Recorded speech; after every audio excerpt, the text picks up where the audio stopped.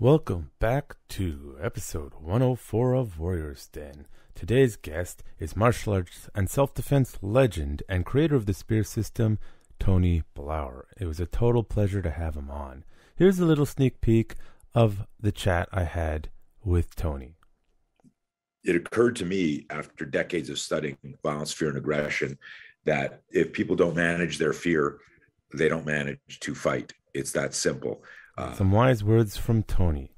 But first, before we get into the podcasts, a message from our sponsors. Thank you for listening to the Warrior's Den podcast. This podcast is brought to you by Urban Tactics Krav Maga, turning lambs into lions since 2013.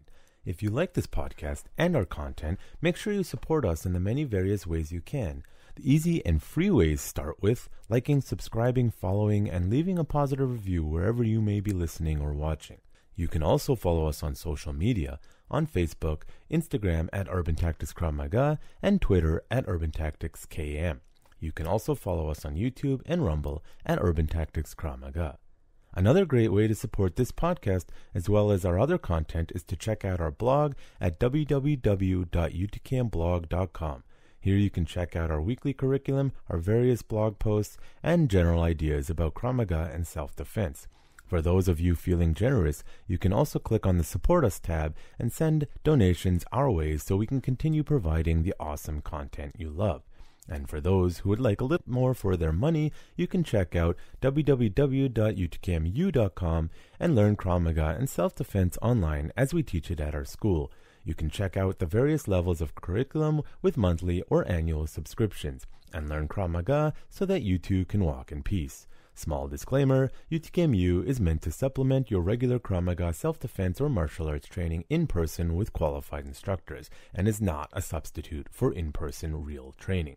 And for those of you who want to look as good as I know you feel, you can always check out www.utkmshop.com where you can check out and buy the latest UTKM merch from us. Warning, wearing UTKM merch will not turn you from a lamb to a lion. To start your transformation from lamb to lion, you must start your training journey today. Stay consistent and never give up wherever you may be. Side effects of wearing UTKM merch may be chronic bouts of kicking ass, feeling good, and learning to walk in peace. And of course, if you are in the Metro Vancouver area, come train with us in person. Sign up at www.urbantacticskm.com. I would love to help you on your journey from lamb into lion. And now, back to the episode. So if you're listening to just audio, then you would have not seen the video. I'm now posting video on YouTube, Rumble, and on, of course, our blog, utkmblog.com. So if you want to check it out, go check it out. And also, it makes it awkward for the setup, so I'm trying to figure out. But I'll work through it. Anyways, back to the podcast.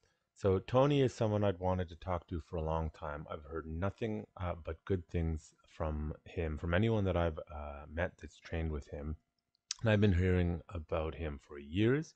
Now it's the martial arts self-defense world always likes to think it's bigger than itself. I often talk to people that have no idea who he is, but in the martial arts and self-defense world, he's very well known, particularly in America, though we did talk about how he has trained people globally. So if you aren't sure who he is, let's check out some of his websites and I'll go over a little bit more about him. As you can see here, this is his main website, Tony Blauer Training Systems. You can check out here or blauerspearsystem.com, and you can see he's been doing stuff for a long time.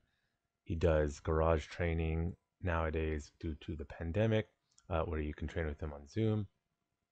He has books. He's been in Black Belt Magazine. He's done seminars, he does lectures all over the world, and he's been doing this for years. Don't focus on technique, focus on tactical, something I agree with. So a little bit about him. Again, so Tony has been in the martial arts and self-defense tactics and combatives industry for decades.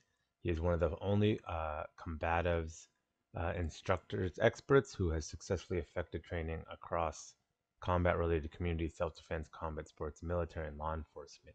He's not Krav Maga for the record. His research in physiology and mindset as it relates to confrontation management has influenced over 3 decades of reality-based martial arts and enhanced survivability of law enforcement, military, emergency services, and personnel all over the world. He's founded Blauer Tactical Systems in 1985. That's before I was born. And it has grown into one of the world's leading consulting companies in the research and development of performance psychology, personal safety, close quarters tactics, and scenario-based training for law enforcement, military, and professional self-defense instructors. A little bit about more him specifically. He has been doing martial arts, self-defense, defensive tactics, again, for decades. His research on the neuroscience of fear and the startle-flinch led to the development of the SPEARSystem, a modern personal self-defense system based on physiology, physics, and psychology. It has used by defensive tactics and combative trainers all over the world for 30 years. He developed the world's first impact reduction scenario-based training called High Gear, which I'd love to get my hands on. Bring down the price, Tony. Which revolutionized force on force. You can actually do full contact stuff relatively safely with full mobility, unlike a lot of other stuff, as well as it's just great overall. And decades of interviewing victims and violence encounters, studying. He created the No Fear, KNOW. We talk about this program, which focuses on managing fear through self-awareness, resilience, movement, mindset. The program has also been integrated with psychologists helping veterans with PTSD. So again, No Fear, here you can go. He also has his No Fear podcast. You can check it out probably anywhere that podcasts are available. And you can check it out, his Instagram, while he's still on Instagram, his company ones, SPEARSystem, and his personal one at Tony Blauer. So one thing that I liked about Tony, I'd heard about him, but I never really interacted with him up until now. I was happy I got a chance to. The way he teaches in many ways is very much the way I teach. If you're teaching Krav Maga, self-defense, any style, if you're not looking at the psychological, the nervous system, etc., I don't know if you're teaching self-defense properly. If you're just teaching techniques or just teaching aggression or just teaching that and not other aspects of a well-rounded martial arts training experience, you're not giving people the holistic aspect that self-defense truly can be. So I only had Tony for a little bit of time, but I thoroughly enjoyed this conversation. So I hope you enjoy this episode. Krav Maga is not just a self-defense system, it is a way of life. Warriors Den is a podcast for Kravists, fighters, martial artists, warriors, politicians, and general citizens. Consider this. The society that separates scholars from its warriors will have its thinking done by cowards and its fighting done by fools. Lucidity. Your host, Jonathan Fader, talks to guests in an open and uncensored format about their fights, their philosophies, and their lives. No topic is taboo, and the conversation may start in one place and end in another.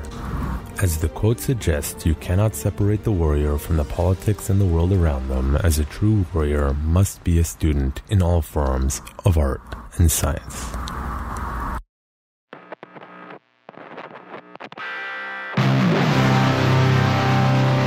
You're listening to The Warrior's Day. Brought to you by Urban Tactics Krav Maga, turning lambs into lions. Okay, I am here with Tony Blauer, pioneer in North America in self-defense and martial arts and creator of the SPEARSystem. How are you today? I'm good, Jonathan. How you doing, man? I'm doing great. So, would you consider yourself more a self-defense expert or a fear management expert? It's funny. I was going to wear my no fear shirt today. For your listeners, no fear, we spell it KNOW, no fear. I got a shirt over here. I can pull one up and show you. And I was actually going to wear it. I wear it most of the time when I do podcasts, because it occurred to me after decades of studying violence, fear, and aggression that if people don't manage their fear, they don't manage to fight. It's that simple. I don't care if you see like two freaks in the street just swinging at each other. There's also video of somebody getting the shit punched out of them that's just, cowering. And so when you look at whether you're looking at a professional boxing match or an MMA match, there are factors of fear management at all these levels. And I realized this in the 80s when I first started experimenting with Fight Club-esque force on force fighting way before Fight Club was a movie, that the key to everything in life is fear management. So it's a tricky question because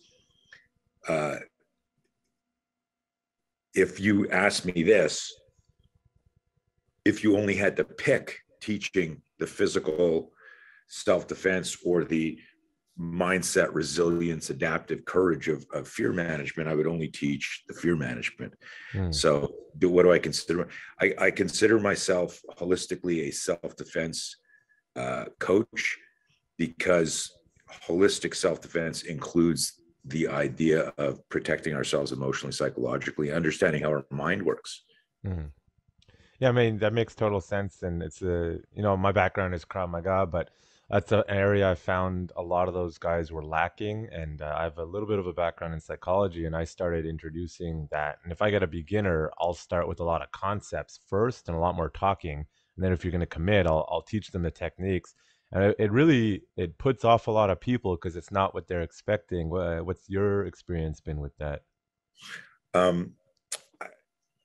Probably back in the 80s, I lost students because I was always very cerebral, always very,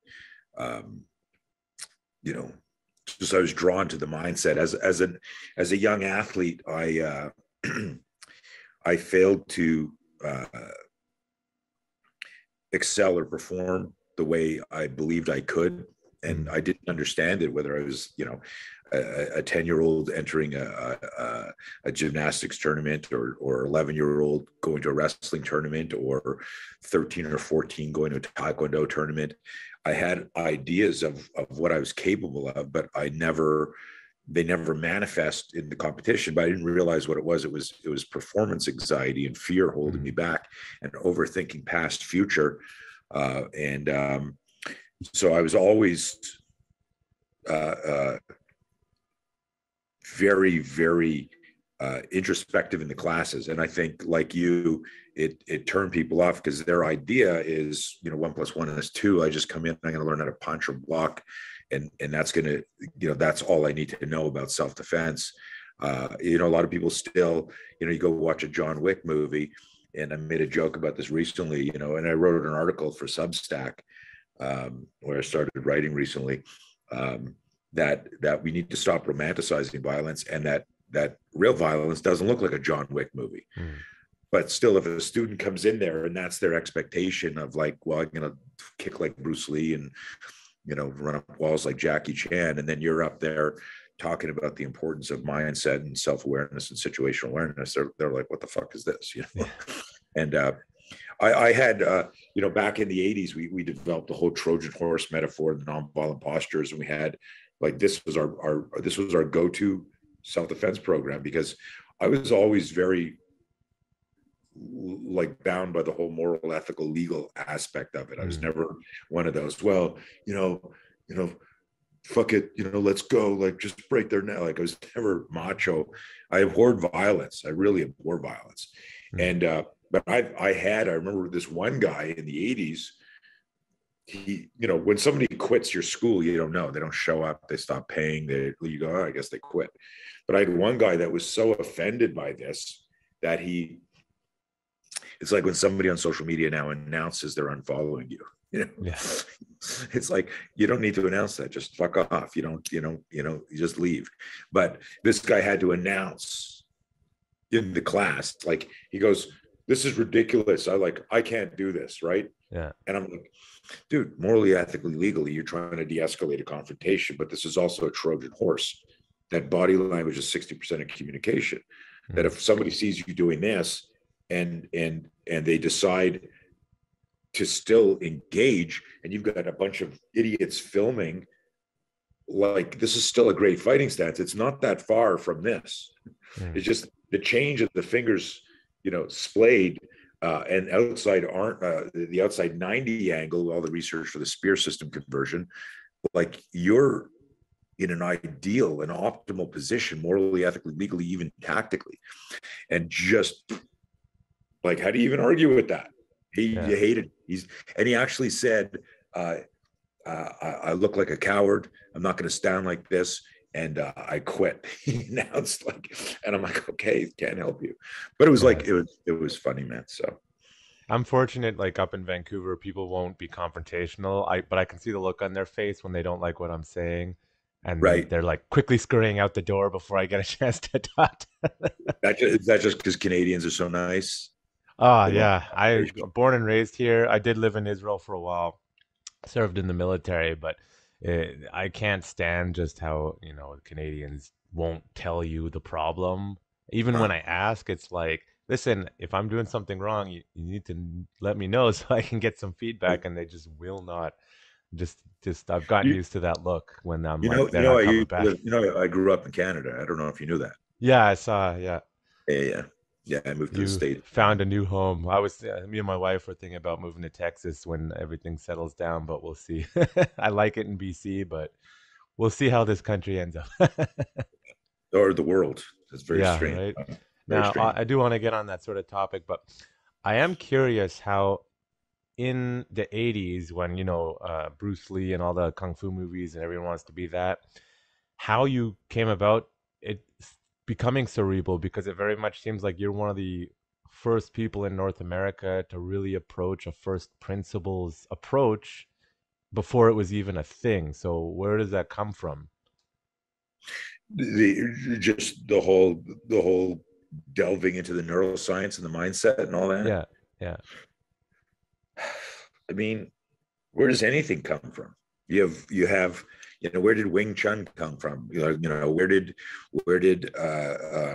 if you believe all the origin stories, we could be 100,000 years ago. I don't know when the wheel was invented or when fire was invented, but we're sitting around and we're fucking freezing, and then all of a sudden I go, Jonathan, what are you doing? And you go, and we're cavemen, and you go, I'm rubbing two pieces of wood together, and maybe they'll catch on fire.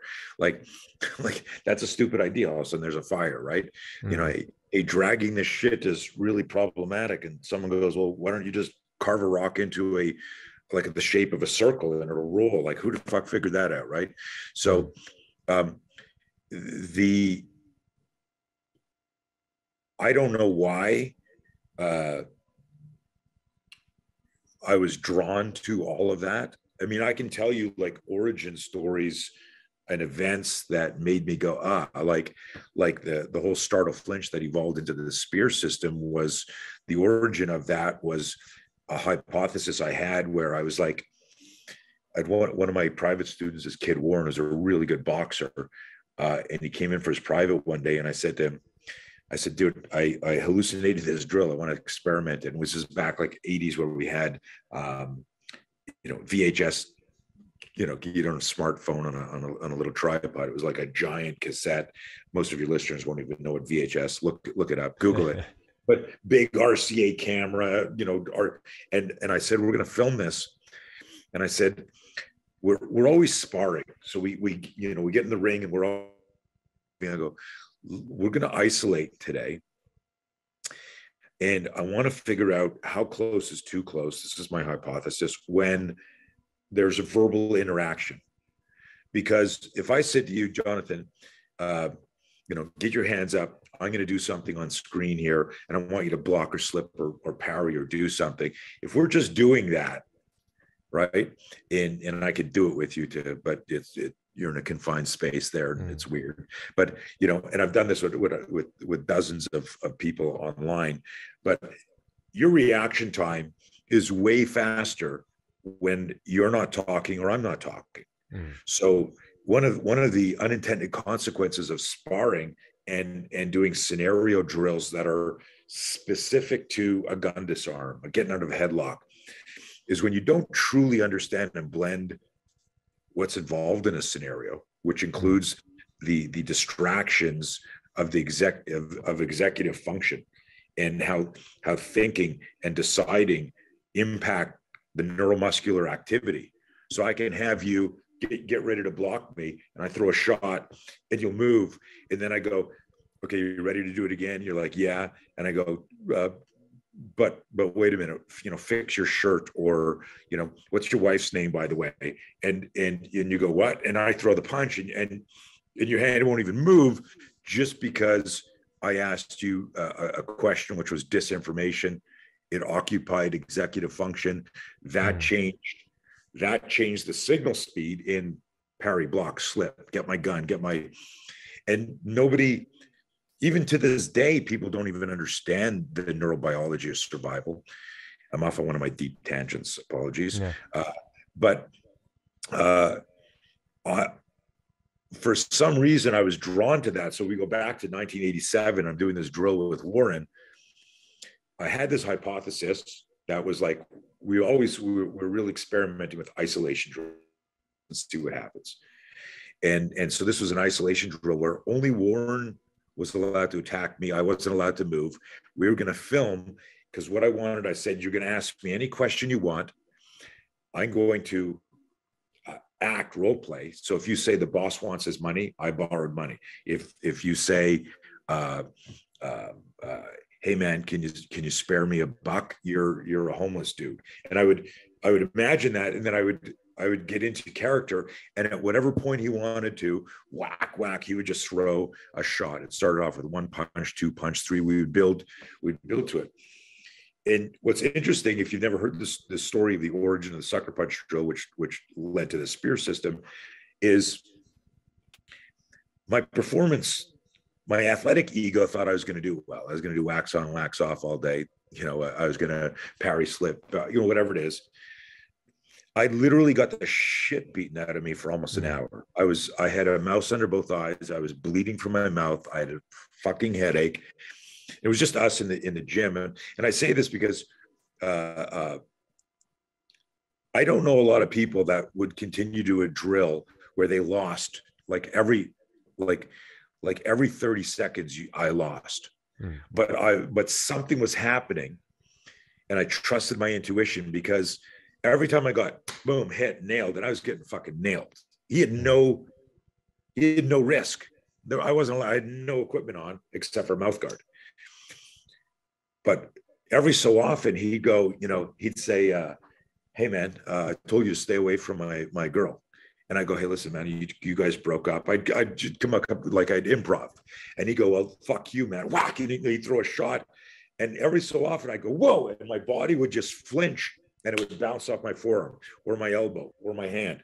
And whenever I flinched, and I wasn't trying to flinch. This is an important thing for, if your audience are technically trained. One of the confusing aspects of startle-flinch is you never think to flinch. Jonathan, you flinched hundreds of times in your life. A spider, a snake, a mortar goes off in training and nobody said fire in the hole. Someone sneaks up to you and you get your headphones on and taps you on the shoulder and you're like, fuck, man. What people don't realize about the startle-flinch is there's never conscious thought, I should flinch now. The flinch is always non-conscious.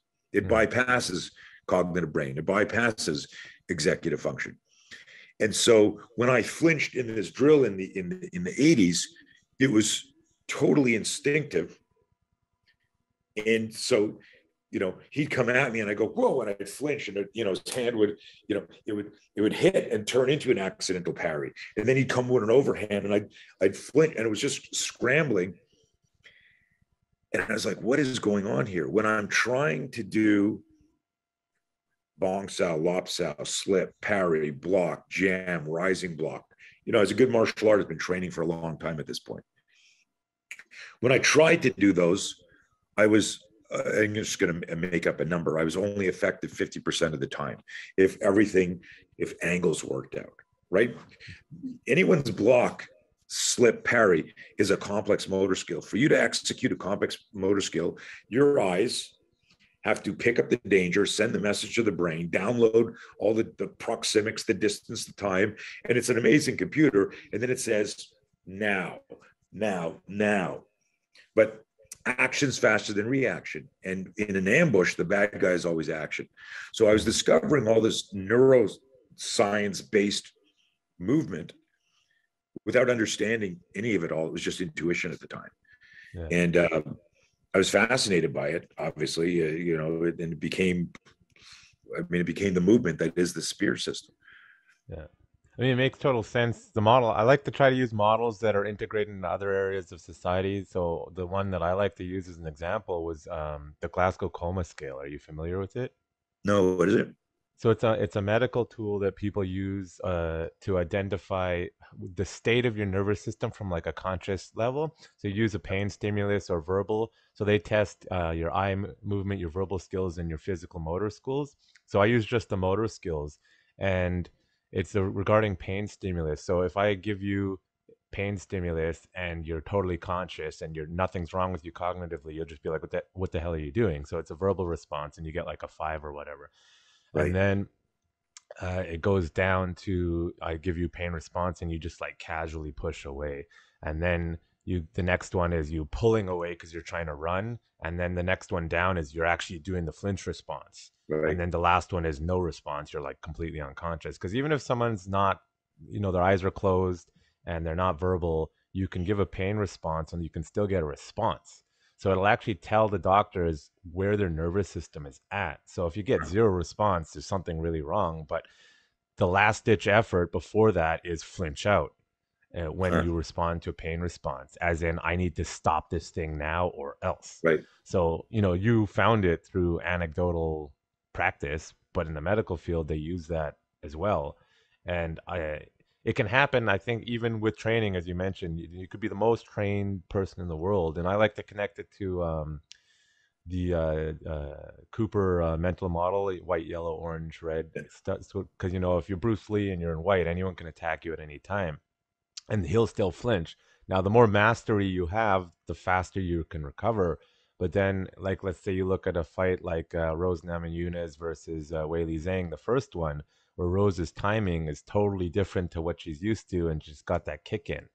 So it's like a constant battle between your nervous system state, your training, and all that. But even the masters will flinch out if they're not sure, right? As you found out, of course, getting punched in the face repetitively. Yeah. What's interesting is this is as I describe it, that's very fascinating. The the model you described there, it's not a hypothesis. This is what happens. So the startle-flinch is designed from a neuroanatomy point of view to disengage from noxious stimuli. That's the actual pedantic language in the books. Disengage from noxious stimuli. It's your cross extensor reflex, and the initial movement comes up. They don't describe it this, but I've just empirically observed it. The first initial response is to make sure your command center is protected. That the body intrinsically knows that if something happens to my head, I'm done, because that's where the brain is, right? So it'll cover the head, and then if there's time and space between the perceived threat, the hands will push out, the body will rotate away. And that's why you see in all those flinch pictures at basketball games and baseball games, there's always a finger splayed hands coming out. You Google fear on the internet, every artist rendition is like something like this or something like this with the hand pushing away. So and people don't understand, again, the physiology behind it. But you mentioned something interesting: untrained or trained, and instead of me, like, that's the language we use, as opposed to master, expert, or whatever. It's just you're trained or you're untrained. The risk and the danger is there's a lot of trained people that just assume, because they read Funakoshi and they said, one's true self emerges after 30,000 reps or 10,000, whatever it is. That people just think their muscle memory will take care of things. And I always tease people lovingly, there's no such thing as muscle memory. Muscles really don't have memory, but they have neural patterns. But the problem is this: for a trained neural pattern to effectively deploy. It needs to pick up the right stimulus. It then downloads the information, and then it fires, right? That's that signal speed, myelin sheath, neuron, all of that. And it fires the right message. So an untrained person, I go, I'm going to punch you in the face. And they're like, what are you talking about? Whack, I hit them. And they're like, oh, and they're flinching. The trained person, I go, I'm going to punch you in the face. And they go, no, you're not. And then if I'm telegraphic, they're doing whatever they were trained. But if I say to them, hey, we're going to do an experiment, but before we do this, I need to ask you, do you have like glass jaw syndrome? And they're like, I don't know, bang, and I hit them while they're talking, and they go, oh fuck, they flinch exactly like the untrained person, but then they beat you up because they're trained, right? So you said it a little bit more elegantly earlier when you said like the trained person will recover faster, meaning they've got a set of tools that they can now access, where if I give you a toolbox and you have no idea what the difference between a hammer and a screwdriver is, you'll just stare at it and go, well, what is this shit? But if I give a handyman or a carpenter or an architect that, they start moving. What's significant, and this is kind of serendipitous, the beginning of my conversation, you asked me about, my fear management expert or self-defense. If I punch trained or untrained person in the face really hard, depending on the scenario, and this is so significant, if they succumb to the mindset of fear, which is producing these negative outcomes, right? Like the part of fear that I really try to help people with is the idea of that I'm visualizing a future event that involves my pain and my destruction. That's what creates the hesitation, and that's what leads to fixation, and unchecked that leads to non-clinical or clinical anxiety, because all I'm doing is I'm worrying about the future. This is huge because there are examples of cops, military, pro fighters overwhelmed with that fear, and it's interfering with their motor skills. They can't shoot, they can't fight. You can see, even though you go, well, this guy was like ranked number, like in the top 10, and he's running around the ring, like what? Why isn't he standing his ground? Fear can undermine everything. So we've got, I've got these like this. I try to keep things Ernie and Bert, Sesame Street simple, when I'm teaching. But it's like you need to have situational awareness, but situational awareness can be compromised. And this is an important thing because there are people that think they can outrun the flinch. Well, I mean that poetically, meaning they think that if they get to a certain level, they won't flinch. But the startle-flinch is part of our human physiology and is designed to protect us. Like I said, disengage from noxious stimuli is fancy for push away danger. Right. Situational awareness is, oh, I should fucking run right now. And so the link between your instincts, your intuition, and all of that is people talk about fight, flight, freeze and all that. I don't get into that. I don't even like it as a model. Not that it's wrong, but it's a post-mortem discussion. If I'm teaching somebody to defend themselves, I'm talking about run, barricade, attack the threat. And these should be responsive. You should be thinking, what is the optimal strategy? It shouldn't be just like an unconscious thought. But when we practice, do we make the assumption that our muscle memory doesn't exist, will be there for us? We create an unconscious bias for our Krav, for our jiu-jitsu, for our spear, even for whatever. And it's the unconscious bias that interferes with true situational awareness, if that makes sense. So if I got a guy standing in front of me, Jonathan, and he's like, I'm going to fuck you up. And my intuition goes, okay, this guy is an asocial predator. He's a psychopath. I should get the fuck out of here. But my jiu-jitsu says, I'm going to choke this guy out. I just need to take him down. Or my taekwondo says, oh, he's open there. I'll kick him in the head. Or my boxing said, liver shot. The neural patterns of my movement can draw me in where it's now overriding my intuition, which is trying to whisper in my ear going, get the fuck out of here. Right. So I'm fascinated with all that shit. Yeah, I mean, it makes total sense. So like, for example, if I'm not an expert at Taekwondo, but I recognize the patterns, I'm like, okay, I know how to take this guy out pretty quick because he clearly only knows that one style. I can screw with their sort of their patterns, and it actually ties into like the reward mechanism of the brain, where the most effective way to train or untrain a behavior is with random, unpredictable reward patterns, because the brain doesn't want, when you get used to Your too much dopamine hits. pattern, it gets complacent. And so it's a similar thing. If you want to have effective training, it needs to, while you do want to have a syllabus and you want to go through it, if it's always the same, you're not actually preparing them for the unexpected.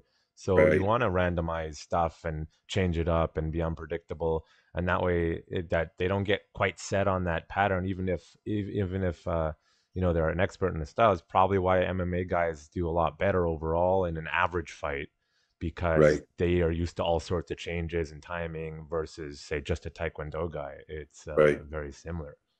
So that's why I find it very fascinating that you just, in a time when no one was doing it, you were into the neurological state, which sort of tying into something you said with the police have anxieties and fears, is, to me, I can teach self-defense and I can also teach mental health skills, because it's all just about awareness of your mental state and where you're at, and then tie that into everything else. So when you're teaching, do you, because it's, it's the new thing, do you talk about mental health, or is it just kind of relates to the awareness of fear thing, because it's all connected? I talk about resilience. I talk about adaptive courage. I keep it generic unless somebody is coming to me like Mm. one-on-one private and they're going, look, so we, we get that. We've been working in mental health for years. Uh, we have a program called Spear Care, which is Mm. for mental health hospitals. We've got psychologists that work with me to learn my approach to fear management, so that they can, we've got one in particular whose specialty is working with vets with PTSD, who's found great success in our psychobehavior the neural circuitry of fear model that was created out of that research in the 80s. So it's an interesting question. We do a lot. I don't bring it up. I don't say mental health if I'm in a like tonight. I'm doing a seminar, and I won't know everyone in the crowd. I know certain Mm. people, but I won't know everyone in the crowd. So I won't, I won't use phrasing that I'm not going to say trigger or identify.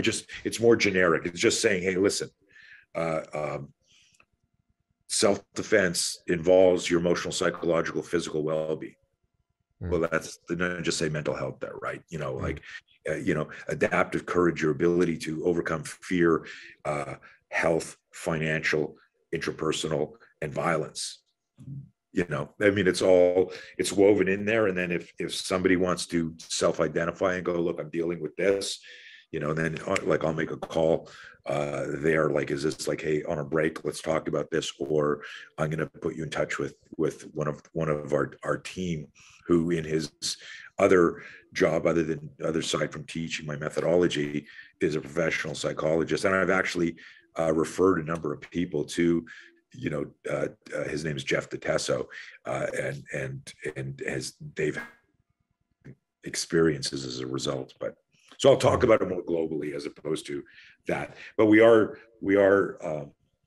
like I said, we got a program specific to mental health that deals with the whole trauma informed, with the whole it's a whole different language and a whole different, I'm not wearing a human weapon shirt to that seminar. Yeah.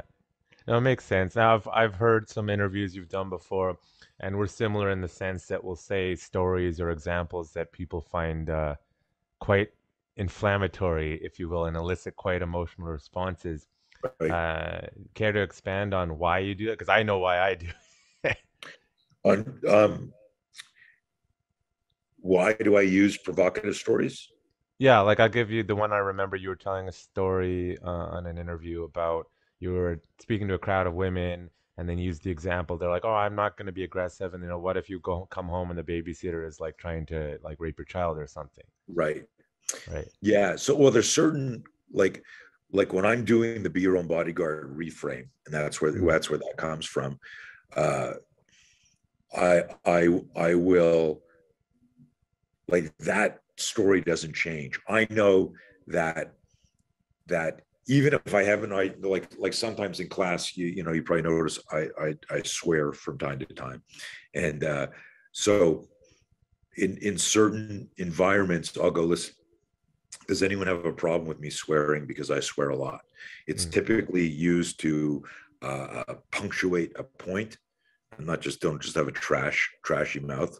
But I might say, look, you need to fuck this predator up right now, and it's an adjective or it's a noun or it's.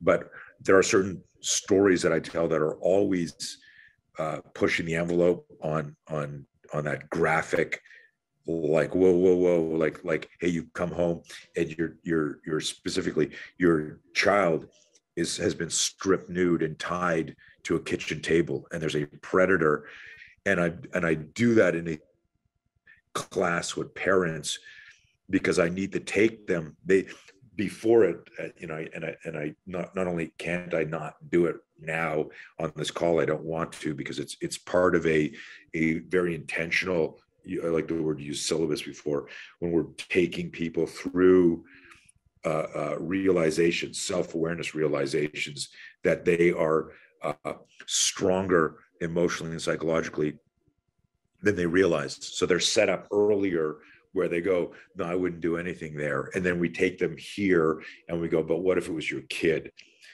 And the first time I did that, I mean, these moms freaked out and they were angry at me, angry with me, going, how dare you? How dare you put that image in my mind? And I go, and I'm like, well, I'm just describing no, you don't fucking bring my kid into this seminar. I'm here to learn, because nobody touches my kid. I will rip their fucking heart out. I will, and I'm going, well, hold on a second. Like a minute ago, when I asked you, would you defend yourself against this rapist? You were like, no. Well, that's why we're learning. Like, they were very demure, very like, and then I said, okay, here's a new scenario. And I go, that indignation that you're feeling right now towards me, that's what I need you to have when you need to defend yourself, whether your kid's there or not. So it's there as a very intentional point to bring them to this emotional, psychological boiling point, and then make them realize, holy shit, all they had to do was imagine something horrible about to happen to somebody they cared about, and it was a superpower. And that became the emotional, psychological fuel of the Be Your Own Bodyguard reframe. No, it makes sense. Like, and I swear a lot. I'm doing more listening today for once. Sure. But I'll tell people, if you're uncomfortable with me swearing in class, how the fuck do you think you can handle someone being aggressive in your face? Because a lot of, I'm in Vancouver, a lot of Asians here, and to get them to be aggressive sometimes is really difficult. Except my wife, she's fine with being aggressive. Right. And you have to get them to deal with it. And I often tell people, like, if you are never uncomfortable physically or emotional in a self-defense class, you're wasting your money. Because again, it's all about training that nervous system. As I can teach you all the techniques in the world, but if you can't react when you're freaking out and you had a bad day and can't react effectively, an example like Krav Maga is known for its aggression. Now, when I first started, I was fresh out of the army, and my co-teacher at the time was a very aggressive person. And as I started teaching, I'm like, there needs to be more than this. And then when I started going away from aggression only, people, they're like, I don't want to talk about this. This is uncomfortable. I'm like, yeah, but half the self-defense stuff, you're not getting in a fight unless it's your job to do that. And it's a hard concept for people, I think, because they've been conditioned with, you said, like John Wick and all this. Or Israelis aren't the best at marketing for Krav Maga, so they've given it not the best image. Unfortunately, that it's got to get rebranded. But even now, like, one of my instructors, Amit, because I train with many people, I don't really care, and he's like, listen, guys, cell phones everywhere. You can't just be the psychopath anymore like the 70s, right? And it's a hard thing to get in people's head, right? Just like people walk out when you make them uncomfortable. It's like integrity over money kind of attitude, I think, which is good. Yeah. Tough in a city like Vancouver, though. But has that been? You see that everywhere? Because like if you go to Europe, I don't know if you've been to Europe. Like they want to go. They don't like to talk as much, or Eastern Europe or Israel. You see that Yeah. everywhere, or just here? I mean, I've been fortunate enough to travel the world, teaching, and there's definite cultural influences on how people respond to stuff. Mm, Um, Fortunately, at this point, I'm in my 60s now, and I've been doing this for 43. I've been training over 50 years, but I've been teaching uh, uh, over 40 years. I mm, started teaching at a really young age. I was a fanatic. I loved it. I it came to me naturally because you know, I was a ski instructor at a young age. I grew up in Canada. You're either a skier or skater, so I grew up in Canada, and I was literally on the ski instructor roster at the age of 15. They had a special provision in their insurance because I was so young. I was under 18. So I always loved coaching people, and I actually started teaching when I was 17, not because I thought I was an instructor, but then professionally started when I was 20 in 1980. And this is like a circular answer to your question of what do I see around the world? Do I see similar, you know, uh, in the beginning, uh, uh, people wanted let's go physical. They were like let's go. They wanted more of the aggression, because I guess my panic attack videos from Panther in 1986, which were just all force on force. But people got into the fighting part. They wanted to get to the fighting part. They forget that the first video, this was released in 1986, was called Cerebral Self-Defense, The Mental Edge. And mm, it was a lecture on understanding, the mindset resilience stuff. But the long answer and more philosophical answer is, I've been doing this for so many years now. When people come to my seminar, they know and they're hoping for the fear management, the mindset. So it's attracting, people that understand there needs to be this balance, and mm, they it's not about litigation and aggression and everyone's filming and CCTV. It's, I think, for the most part, uh, people just want to friggin', have a peaceful life and be happy. There's mm. a I don't know if you know the company Caliber Press. They're one of probably the world's largest police training group. They're of Chicago, and they've been around for a long time. But so I've written articles for them, and they did some video assessment.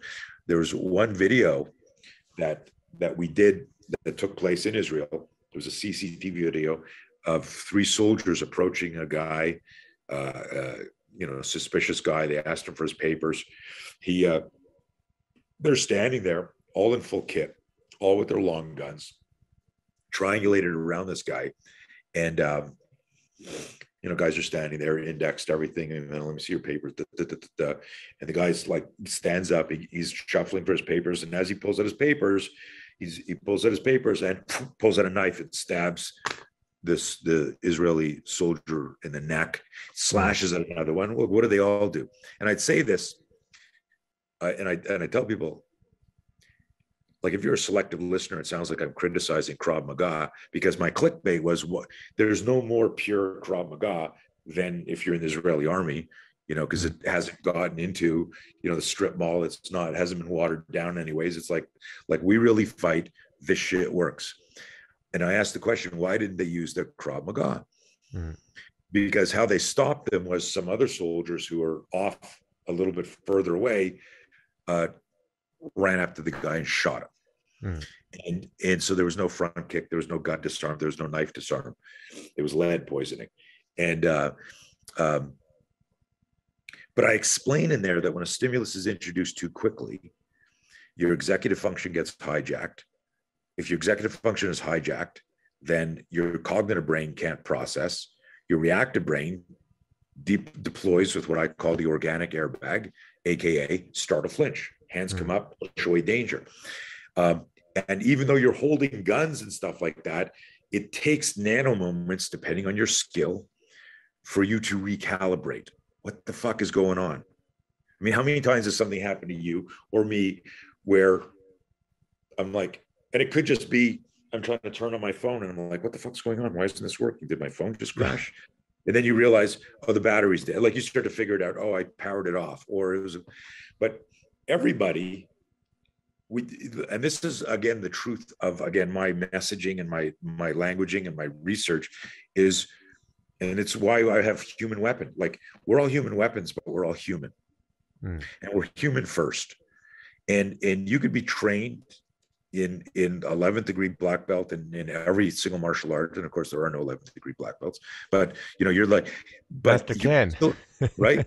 but if I'm over here like this and I'm like, I have the best situational awareness program in the world, Jonathan, hold on one sec. Like as soon as I look down at my phone, I don't have the best situational awareness system in the world. Nobody can distract me. Watch how I scan my perimeters.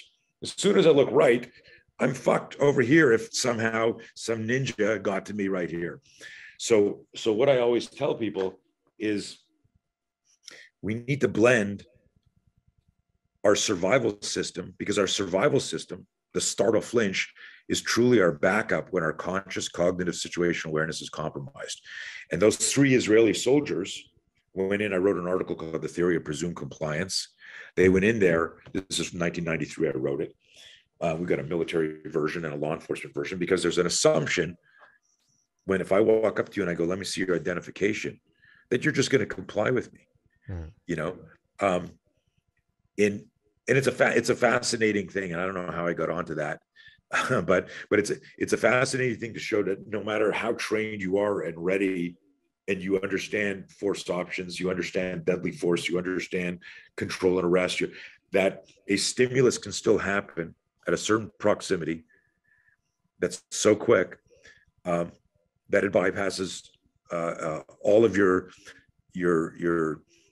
conscious ability in real time to go, oh fuck, this is happening, and then send the message to do the right move. And this confuses self-defense experts and martial artists. And so, like, the most important area, if you really want to make your students safe, is to understand that neurobiology of survival. There's like the lecture I'm doing tonight, the opening lecture is called Violence Loves Speed. And without understanding what that means, that sounds cool and sexy, but what these people are gonna, and these are all, like, a lot of them are security experts and experienced martial artists, and when I say violence loves speed, they're like, okay, Tony's going to show us how to get faster, like, and I'm like, no. The violence is what's coming at you. And you need to understand the speed of physiology, and you need to understand that action's faster than reaction. And in an ambush, the good guy's always reaction, the bad guy's always action. Except Black Ops, because they don't want to be seen and they're already there, right? Now it's interesting. So like that's actually, it's what's called normalcy bias. Everything was fine yesterday, everything is fine today. And for like, I served in the IDF in infantry, so I know what it's like. There is, people forget they're sleep deprived. They're actually not very trained in Krav Maga. It's a bit of a myth. Like, unless you're one of the Black Ops units or in the counterterrorism units, you don't really learn it that much. So let's say you're on as I was in some occasions, you're 2 hours sleep in 3 days or 4 days or whatever, and you've been guard duty for 8 hours, 8 hours, 8 hours, 8 hours, and then you're doing other stuff and nothing's happened. You're like, nothing happened yesterday, nothing happened today, nothing happened tomorrow, and then boom, something happens. And and also there, it's a lot of young guys with no life experience, and that's why you see that flinch response. I see tons of videos like that. And they're just standing chatting, and then that little Palestinian brainwashed kid comes up running at them, and they're like, and somehow they don't all crossfire each other, because I've seen that, and they rarely do it. Its shooting skills are good, at least, and that's to do with, like, sort of the ethos and the story of Krav Maga that's not exactly true. The idea that, oh, you're in the IDF, Krav Maga, you're a badass. I'm like, people need to stop saying that, because I was there, and it's a bunch of bullshit most of the time. Shooting skill is very good.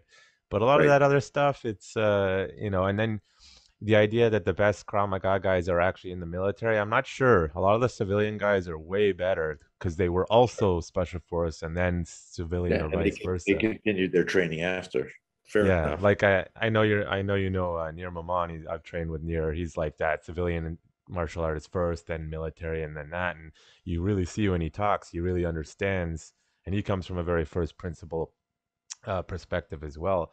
And I think no matter the culture or where you're at, if you approach it from a first principle, like the neurological, it's a much more universal approach. And then you can argue about the techniques, because in some Right. places, like a lot of Asian techniques don't work very well against Westerners because we're bigger than them, and it's just a Right. physics thing, right? So on that note, like I remember, and I don't think this applies to you at all, but I find a lot of North American, uh, particularly American self-defense experts are very insular in their perspective. So I had a situation once, very well known, very respected American self-defense expert, and he came to Vancouver. Not the crowd, the place, people hosting it were very left wing, so of course I got called a racist. But I was saying, um, how do you factor in cultural or regional differences in your self-defense tactics? If I'm in one area versus another, let's say I'm in Mexico City, right? A lot of people have guns. I have to expect situationally something else. Or if I'm Sure. in Southside Hey, Chicago Jonathan, as a white, hmm? can we pause for 1 sec? Pause the Sure. recording 1 sec. Stand by 1 second. Yeah. Yeah. So, or I was in like, or like Southside Chicago as a white guy, I need to know like I'm a target there, Right. and it's, I find like a lot of the American guys, they're just like the examples and situations that they give are so like specific to North America, and I'm like, but that doesn't apply globally. For example, a good example of this is the bystander effect. Are you familiar with it? So a very well researched psychological phenomenon where people don't help till someone else helps. But in Israel, they don't really have that, and no one's really looked into it because everyone's trained. Someone's got to stop the threat. So if you have a threat there, they don't really have the bystander effect. People who are able to help will jump in. People who are not run away. And a lot of people, when they're teaching self-defense, I find they don't think globally, especially with situations or things like that. Now, it doesn't really apply to you because the neurological approach that you're taking is universal. But what are your thoughts on like the differences globally and culturally and behavioral things that can alter a I, situation? I, you know what you're saying is true. I mean, if you're asking me, why don't I think other martial artists think like that? Or, I mean, at the end of the day, there's lots of people. Well, probably not lots, but you know, you turn on the news and you go, 15-year-old kid runs into burning buildings, saves elderly woman. Man jumps into freezing water to save this woman. There are everyday heroes, and what they do is they manage their fear. The expression, am I paraphrasing it? If not me, then who? That sort of, Mm-hmm. you know, I ask when I'm doing our fear management stuff, I go like, how do you decide? And we always talk about the courageous bystander in every seminar. So we address it. We go, how do you decide now to be the courageous bystander? And we have conversations about that. And the courageous bystander, like the theory of it is different than the reality of it, and it all comes down to consciously or unconsciously managing fear. We come back to the fear management all the time. Like, why did a bunch of people stand there taking pictures of the accident, and somebody ran there, dragged the person out, and put a tourniquet, improvised tourniquet on the person, or tried to pull them out of the burning car? Everyone else stood back going, that car is going to blow up, and two people ran there and tried to save somebody. Mm-hmm. uh, some of it's training for in some cases, but there's still elements of fear management in there as to why most people don't teach from like a generic global perspective. I don't think a lot of people are malicious in that. I think you can't teach what you don't know. Mm-hmm. And if if your training was uh, um, unintentionally biased, like this is what we do, it doesn't have to be malicious. I mean, if you go onto any thread where like there's a viral video going and you'll see unconscious bias there, and it's people aren't being malicious. You see like few weeks there's been a huge influx of spontaneous broad daylight robberies happening, right? Violence happening, armed, unarmed, just friggin'. And you can see the mindset. That's why I carry. That's why I carry. That's why I carry. That's why I have a knife. That's why I do Krav Maga. That's why I do jiu-jitsu. That's why I would never. And you could see, and nobody posts going. And I just wrote a very extensive article on this, where you don't see anyone writing, I wonder what I would have done there had I been surprised like that. Then there were three attacks, that I isolate and I show the videos of. One guy getting his watch ripped off as he's walking to his car pulls over, guys jump out, fucking rush him, fucking strip him of his shit. And then the answer is, oh, that's why I carry, or that's why I head on a swivel. And I'm like, are you kidding me? You're walking to your car, you're 5 feet away from your driver's door, and a car pulls over, and right away you're getting your gun out. Right away you're gonna friggin' do a flying side. Like, how do you fucking even arrive at that? And the hypothesis question I ask my readers is, I know what you could do. That's your theoretical brain. I could do this, I could do that. But what would you do if you were truly caught off guard like that? And the answer isn't, I'm never caught off guard. That's a stupid answer, right? So again, I just look at things like differently, man. And I don't look at, if I'm traveling to another country, another area, I will be conscious and aware of, if I need to check with the State Department or individuals, I go, okay. Like even when I check into a hotel in the States and I'm going to go find a place for dinner, I'll go to the front desk and I'll go, hey, are there places like I should not be going if I don't have a gun? And they'll like look at me like what? and I'm going like, where should I not be walking or going?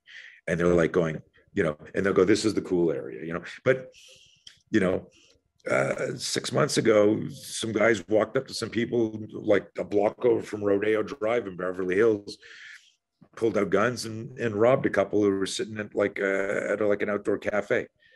So you can go, that's a safe area, until it's not safe. Well, California's falling apart, but anyways, this is true. the example that you gave me, it's like my first question is where are they? Like, if you're in Vancouver and that's your response, that's not a good response because you're breaking the law already carrying a gun. But if you're in Mexico City, it's where kidnappings are a little more regular. It's like, okay. And so like, that's kind of what I mean by the cultural thing. Like I'll give an example. In the class, I had some new students the other day. They're not coming back. I was talking about driving, and I used driving in India versus driving here. And I was like, if you drive like you're in India here, you're going to crash a lot. I was like, in India, they drive like nothing matters, no rules. And this person was like, have you ever been to India? How do you know? I'm like, because I can listen to Indians, listen to their experience, and understand that if I drive like I'm in Vancouver in India, I'm going to crash. And if I drive like in India in Vancouver, I'm going to crash. I had a friend who drove like he's India here. His car looked like crap. And just really understanding not just, okay, my neurological, and what techniques I have, what are the rules, what are the cultural behaviors. Because, if you say you son of a bitch in Canada, people are just like, okay. But like in the Middle East, if you say in the Hebrew, like Ben Zonah, you son of a bitch, you're going to get punched because they really do take offense to them other things. Here, it's just like, you son of a bitch, right? And if you don't understand these cultural differences, no matter how skilled you are, I find if you don't talk about them on a global scale, people they have a very like confined mentality, and then they go to somewhere else and get in fights, and it's like, why'd that happen? It's like, well, you didn't learn the culture there, man. And I find people just don't like to talk about it, especially with the current culture of you can't say that. Yeah, cancel culture. Yeah, yeah, it's very, very challenging. One thing I did want to talk to you about before you have to go is instructor creation. So just give me a sec to sort of parse it out. So if you're creating instructor, what are your sort of standards and expectations? Because I have found that say, let's say traditional martial arts, you want to be an instructor, you got to be there for like 5 to 10 years, and you really know your stuff. In jiu-jitsu, which I do, I started teaching a little bit when I was purple belt, and I could get away with it a little bit a while ago. Now it's like, no, that was a mistake. Like, I don't really understand it. And then in the Krav Maga world, it's so bad that they are like, hey, take this 4-day course, you're an instructor, go run a school. And I hate that because they don't have the sufficient skill, let alone understanding after, oh yeah, you did 6 months of Krav Maga, come take this 4-day course, you're an instructor. And then you wonder why Krav Maga is shit in most of North America. So what are your sort of thoughts on instructor creation for self-defense and martial arts to maintain a level of standards to your expectations? Yeah, it's a controversial topic. I think you need to start with the end state. Like, what is the goal? What is the goal of the accreditation, or whatever you want to call it, the certification? And this was really hard for me, to slowly, have this realization, because for decades, nobody, I wouldn't let anyone teach. It was like, no, you can't, you got to assist here. I'm going to watch. It was very, very controlled, because the focus was like, if you don't epitomize and embody and actualize and blah, blah, blah. And then I realized that I was starting to get, when you're around long enough, you start to hear like these stories of things that almost happened or things that did happen. And you realize that people were developing skills and awareness and spontaneous reactions, and they were doing amazing things, even though they didn't have the physical skill set that would allow them to be on my demo team. So I was always looking at, like, okay, you want to teach my system, then, if we're a bunch of dancers and this is auditions, you're like, you hold on, and you can't even do half these moves properly. Get off the stage. And I realized in the 90s that real violence always looks messy. So when you're practicing for finesse, you're not tracking. And that became our motto: don't confuse technical with tactical. And so we realized the tactical mindset is one of the speed of recognizing that you're in danger. You will get a fear spike. How quickly can you manage your fear spike? And then what is functional movement given the scenario? That model, I realized, well, you don't need to train 10 years to understand that model. You need to be a good listener, and maybe it's a 10-minute conversation. And then it's like, wow. And so where we shifted, and this is, you asked something specific. You said, how, what are my thoughts on this as it relates to like a self-defense instructor, martial artist? Well, no, like, if you want to be like a high-level jiu-jitsu coach, you just because you're a really good speaker and you care about people, like, if you don't know the moves and you haven't been doing this for years, you can't do it, because jiu-jitsu is chess with muscles. It's moves and it's counters, and it's moves and it's counters, and you can't fast track sensitivity and body awareness. And so it's a good example using the jiu-jitsu thing. Whereas I can look at the principles that I've created, researched, empirically tested, had from tier 1 operators all the way down to women's shelters over decades, taught, how is it that I can teach such a spectrum from like that elite warrior all the way down to somebody who's a victim of violence? And what is it about the system? It's because, forget the brand. What I'm looking at is physiology, biomechanics, and psychology. How does the body actually move in high stress situations? Not what could you do if you trained. And so aspect can be learned in a matter of months. And I equate this to, and I think it's a very valid metaphor. If you take a CPR course and a stop the bleed course, and you spend a day with a paramedic, not even like the world's best doctor, right? Just like a paramedic, a firefighter, they run, tactical first aid courses for civilians, right? And it's a 4, 5, or 6 hour course. At the end of that half a day of training, you literally have life-saving skills. But you're not a paramedic, and you're not a doctor, you're not a brain surgeon, right? So the black belt might be like the brain surgeon, and the blue belt or the brown belt, might be like the doctor. And then, what I'm saying, in that scale. But the civilian, the citizen that graduated that course can actually be sitting in a restaurant and someone is choking on food. And if they manage their fear, they can run over and go, oh, I'm going to do something and I'm going to help this person. They can pull up. And this is an important metaphor, because if I say to you, like, we have a 2-day instructor course. People go, that's bullshit. You're a scam artist. First of all, do your research. I've been doing this for since I don't know how many. We're approaching 90 instructor courses over the last 30 years. This is what we do. But I'm not teaching people how to be martial artists. You can't learn martial arts in a weekend.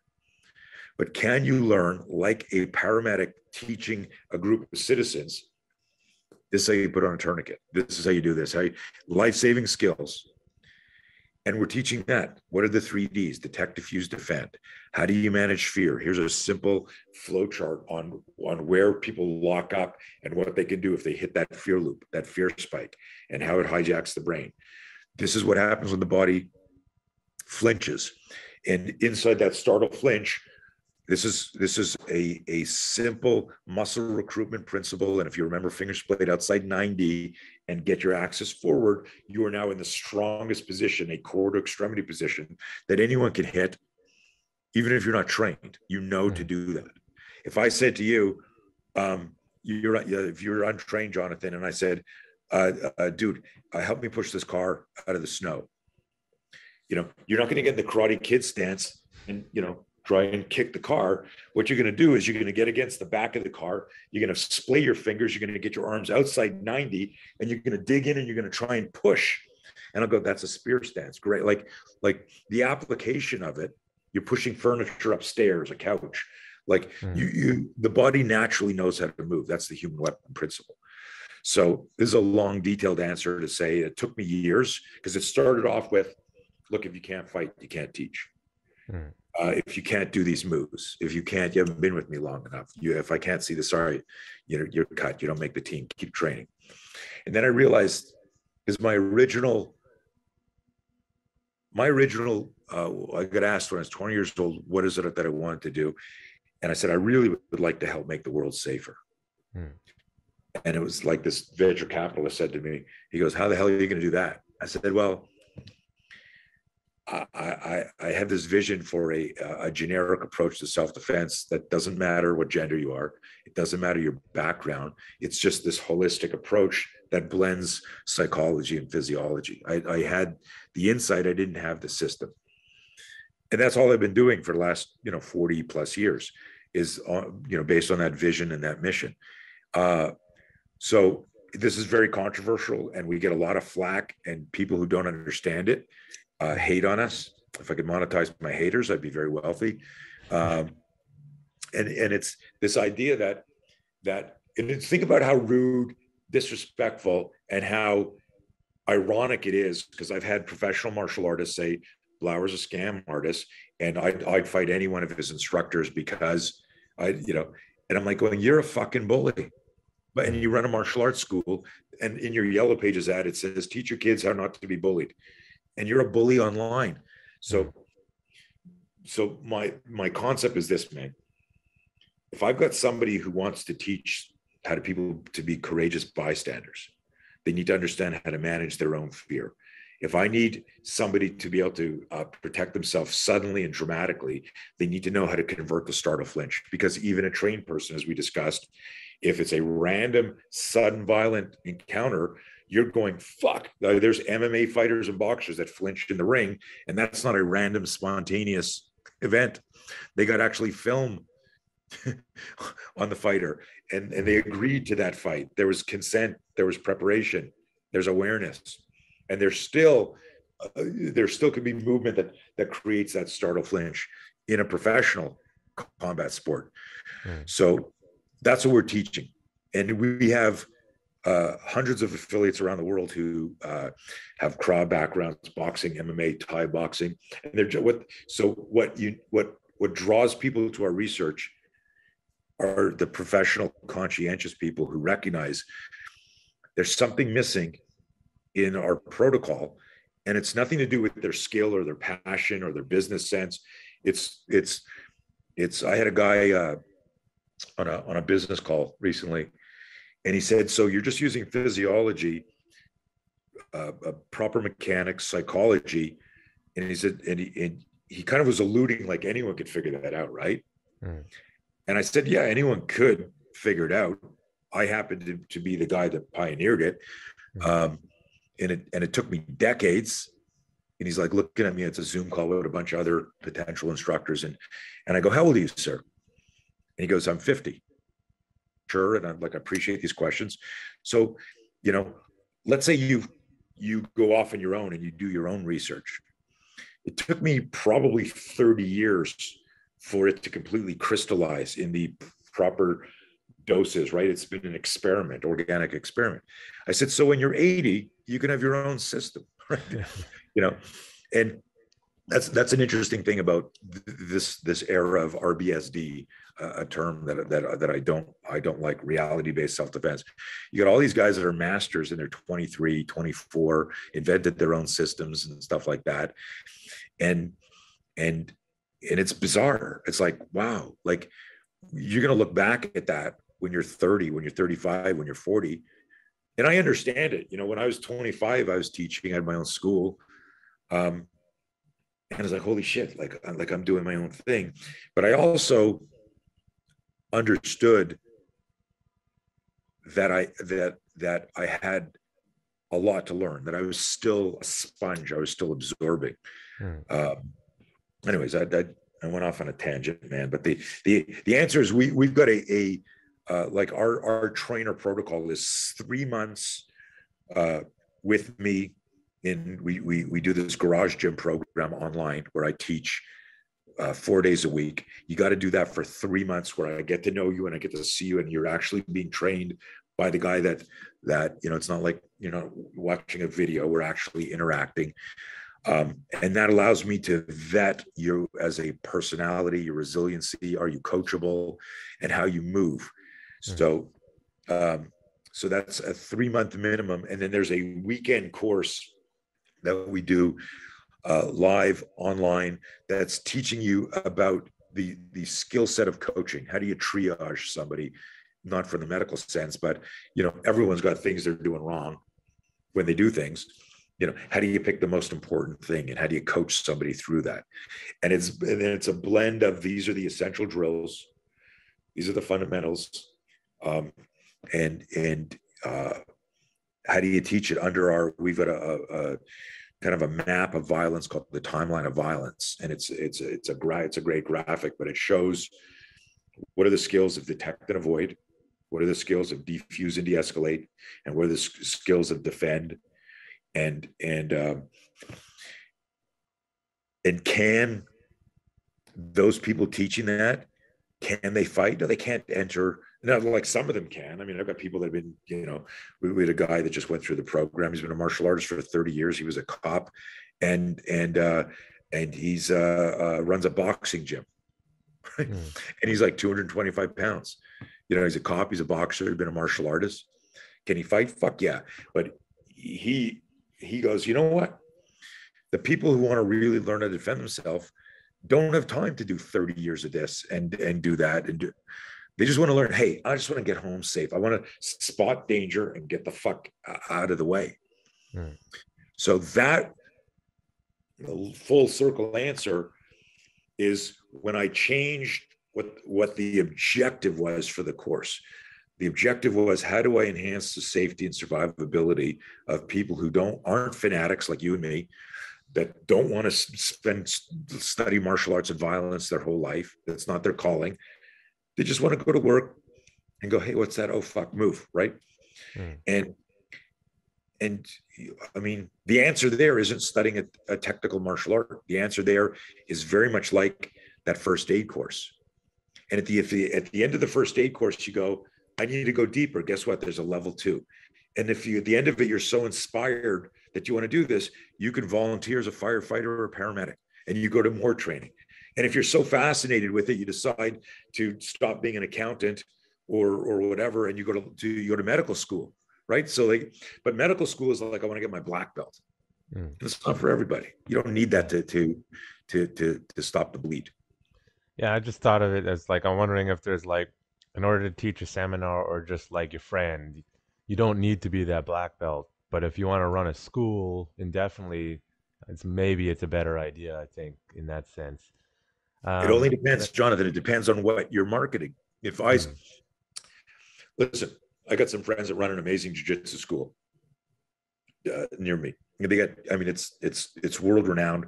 UFC fighters come train there. It's down in Solana Beach, Studio 540. I've gone in there, and like I get ragdolled. Right? I'm like, oh fuck, oh shit, I didn't know my body bends like this. Okay, tap, tap, tap, tap, right? It's jiu-jitsu. I would never in a million years go, I want to open up another school. I love you guys. I got money. I'm a good businessman.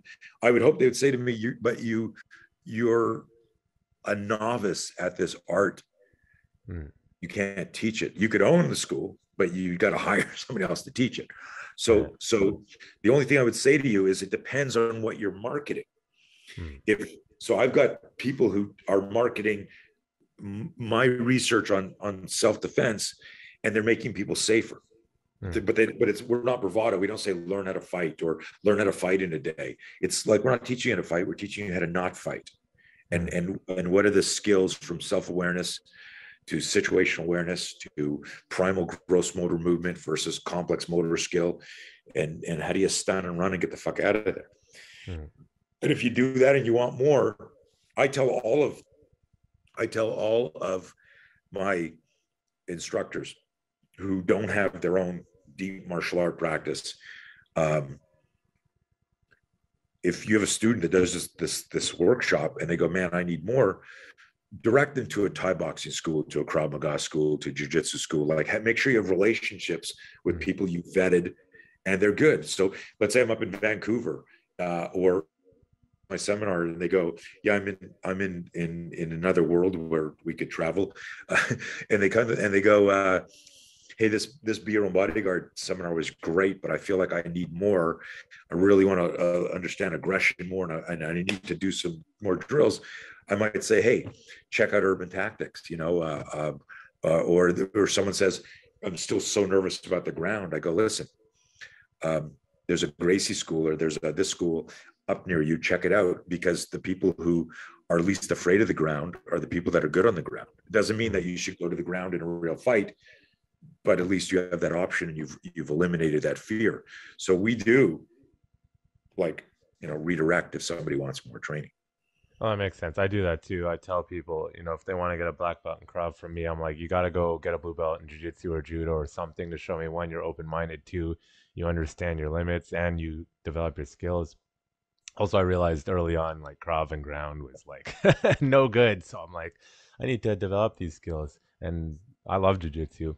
Now, I know you need to get going soon, but I had one last sort of thought question. And you can go as much or little, but as someone who's been studying fear for the last forever, and how have you been feeling on this topic, sitting back over the last 3 years, looking and being like, you're all just a bunch of terrified people, right? As someone who's been studying fear, and like, this is what I'm face palming constantly. I'm like, you guys you're all just terrified.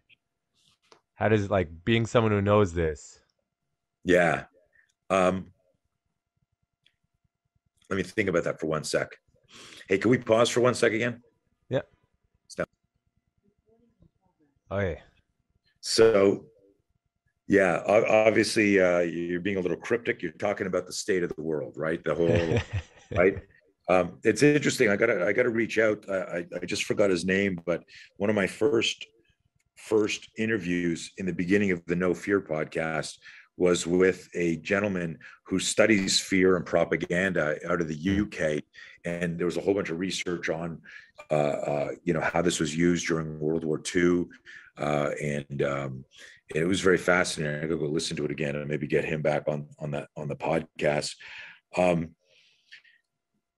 the how fear is being weaponized globally is, I mean, it's a masterclass in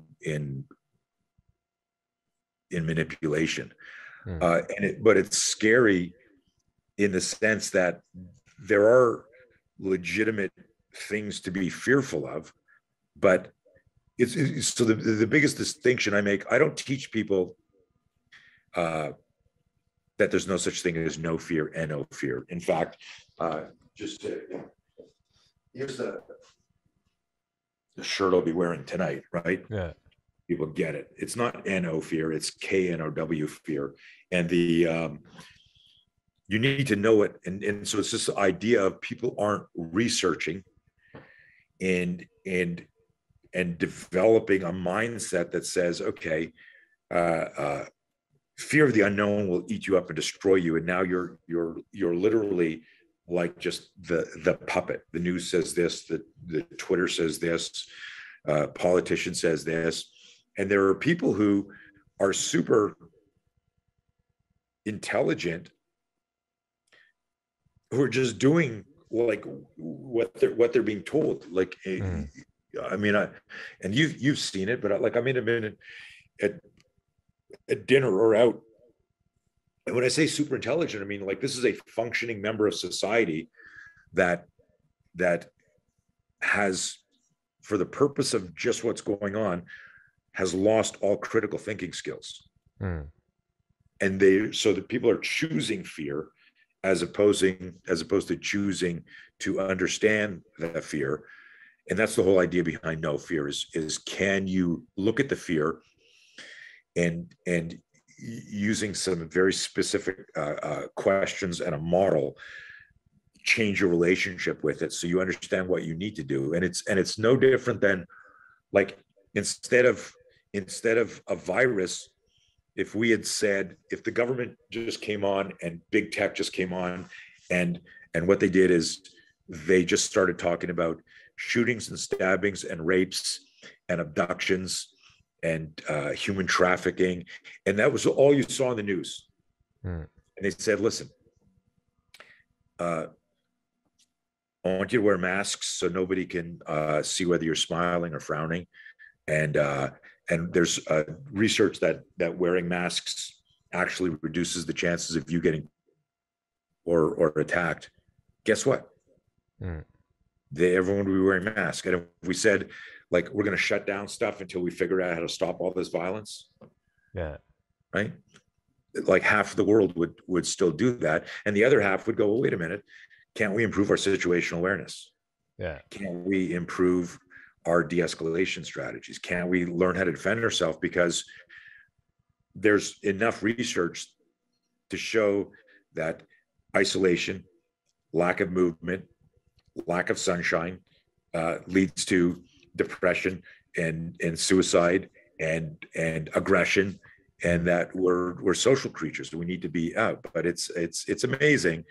And listen, I go and, like, shaking hands with people at an event. I'm remembering, don't do this after, and rub your eyes and put your hand on your mouth after shaking hands with like 20 strangers. Like, what is that? Well, 2 years ago, I never thought about that. I wouldn't go to the bathroom and wash my hands for 20 seconds. So even here, as a fear management expert, through osmosis, it's in my head. Because here's the thing. If I asked you, hey, do you want to get it? You go, no. But the reality is, we had this conversation the other day. If they had given every variant of the generic flu a scary name and had everybody talking about the flu and how many people die from the flu, but gave it a scary name for every variant mutation, this could have started decades ago. Yeah.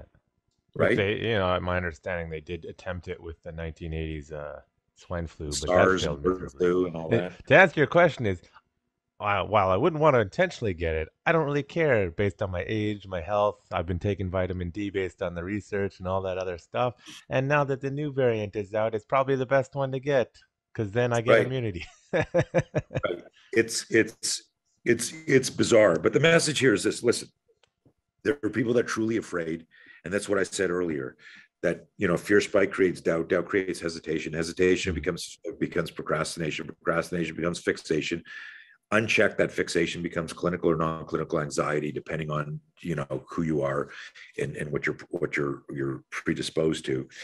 But the message in the whole thing is we need, whenever we get a fear spike, we need to ask ourselves, what is that? Do I understand this? And you said, like, the most important thing is, you said, based on the research, I'm doing this.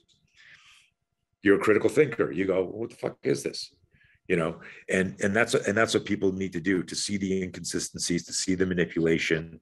You don't see commercials for, hey, take this shot and you could win $1 million or get a free donut, or you don't see that for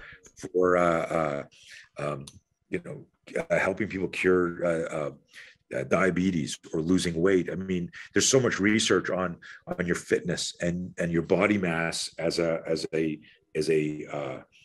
predisposition to being impacted by this or other comorbidities and stuff like that. But there's so much controversy around it.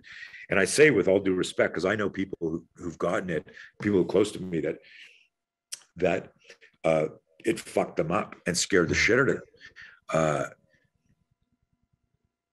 Only to find out they had an underlying condition they never knew about. So it's legit, right? But at the end of the day, you go, okay, so am I just going to not live anymore for fear that this might happen? I mean, that's like any other fear that turns you into an isolationist. And you're just hanging out in your freaking house and not talking to other humans or leaving the house. Yeah, no, it makes sense. Like, I don't want to go on too long because I know you have to go, but it's like, for me, my fear as a Jew is the way people are behaving. I'm sorry, is how the Germans were behaving pre-Holocaust, and people are like, no, we're not committing this, and I'm like, it's the behavior that leads to that. And I had some, I made a Nazi reference on Facebook to the governments with the thing, and the Jewish community, the few that still have friends, were just like going after me, and I'm like, have you guys lost it? Like, do you not recognize the pattern? And it just, it does very much revolve around fear of being ostracized, fear of, going to jail, fear of penalty, fear of this. And if anyone really digs in Canada, if you really fight a lot of these things in court, you're usually fine. But I watched a lot of martial artists who we got hit hard. And they're like, we need to do something about it. And then you saw two groups of people, being the Canadian way, you saw the people who just over time switched to, we need to do what we're told because that's what's going to keep my business. And then you had everyone else that's like, yes, we'll follow the rules. And then they're following the rules. Right. And I just saw like fear come through in different forms, whether it was fear of losing your business, fear of not fitting in. I've been pretty vocal locally. That's why some of the local guys won't talk to me right now. All sorts of fears, and you just see the power of groupthink, and I'm just like, man, like, did we learn nothing? It's a little scary. It's a little scary because before, they tried to do this before, and everyone always tries to do it, but it. If you go back in time, like how did you manipulate the masses? Well, now they've got big tech. right? So the big pharma and big tech and the government working together, so they can literally within 24 hours create some sort of hysteria or energy, where now everyone's talking about whatever the propaganda is. If you remove big tech from all of this, like this movement, you would eradicate it all. And people need to realize, I mean, at some point, and it's mind-boggling, the politicians work for us, and everyone's forgotten that. And if there's enough resistance, like you don't see any of the resistance or the movements on the news, right? Like there's like nobody's showing any protests. I mean, but if you're a critical thinker, you're going, why is that? Why are they censoring real doctors? Why are they removing licenses? Why are they banning this? Why are they deplatforming?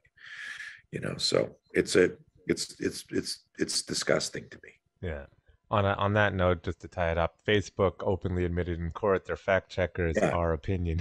I was like, I've been shadow banned for months and months, where I can't communicate. I can't, posts that would have 2,000, likes now have 43. Follow me. You got to type in my whole name, and then a warning comes up going, "Are you sure you want to follow Tony Blauer?" And then to say, "Oh, these are just the people with opinions." Well, you need to fucking lift your bans then. Yeah. It's the start. It sets up the legal machine that takes forever. So I think, because I know you got to go, is there any final things you want to add in? No. Hopefully your audience digs some of the thoughts there. If you're a martial artist and you follow this podcast and you've heard shit things about high gear and spear and all that, then just like the jab, do your own research. Don't let someone else's propaganda influence your behavior online. Do your own research. If you've got questions, I don't outsource any of my communication. So if you send me an email or post on something and tag me, whatever answer you get, it's not some bot and it's not one of my staff. It's always me.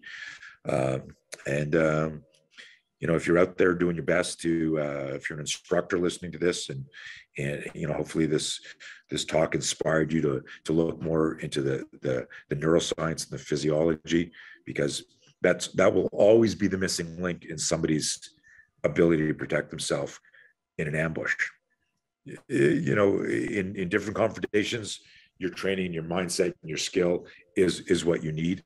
But at the end of the day, it all comes down to all of our ability to manage fear, whether it's the propaganda, whether it's I'm going to start my business. I always say fear throttles everything we do, from who we talk to, therefore to who we marry and who our friends are. It fear throttles, like you go, man, I can't lift that weight. Now, you can't PR because you're looking at the weight, right? You're going, that's too much. Selfishly with what we do, fear is going to influence whether you stand up and do what you need to do for yourself or your family, whether you're not going to hesitate when you have to defend yourself. So check out the fear stuff, man. Makes sense. Last thing, how do people find you on the internet? That's harder. Every day. What I would do is, again, if you're on Instagram, just go follow spear.system. Go there. They're starting to shadow ban that page, but that's spear.system is of course our self-defense protocol. And then Tony Blauer on Instagram. I'm on Facebook. I'm on LinkedIn. And our website if you go to blauertrainingsystems.com, that'll take you to all our high gear, our no fear stuff. So it's Blauer, my last name, Blauer systems, Blauer Training Systems. I don't even know my URL, blauertrainingsystems.com. Hey, well, thanks for coming on and taking time out of your busy day. Appreciate it. Thanks, man. Thank you for listening to the Warriors Den podcast. If you like this podcast and our content, make sure you support us in the many various ways you can. The easy and free ways start with liking, subscribing, following, and leaving a positive review wherever you may be listening or watching.